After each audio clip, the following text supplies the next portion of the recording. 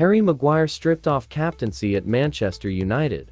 Hi everyone, on behalf of myself and everybody part of the squad, just want to say a big thank you for your support. On Sunday, July 16, 2023, Harry Maguire posted on Twitter. He said, and I quote, "After discussions with the manager today, he has informed me he is changing captain. He outlined his reasons to me, and whilst I'm personally extremely disappointed, I will continue to give my all every time I wear the shirt.